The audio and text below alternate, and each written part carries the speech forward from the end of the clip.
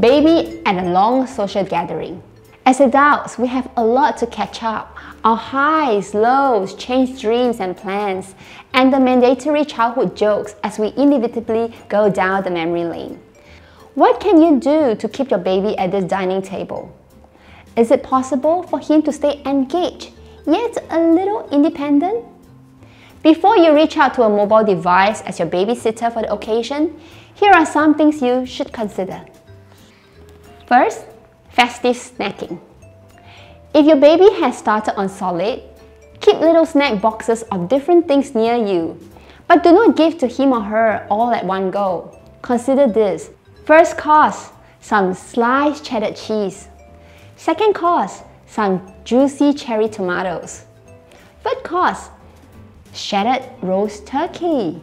Followed by desserts, one type at a time. Grapes, strawberries. Before you say, there is no way my baby will eat that much food. Well, for such special days, focus on the range rather than the quantity. The idea is, as your baby gets restless, offer him or her a new yet familiar food that he or she will enjoy. Pretty much what we do as adults in our long meals. Tip 2. Toy snacking. Similarly, you could prepare a little box of toys and place them right next to your baby's high chair.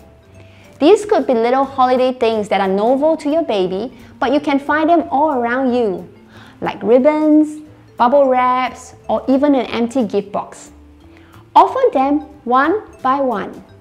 And of course, you could also offer a favorite toy or picture book that can occupy your baby.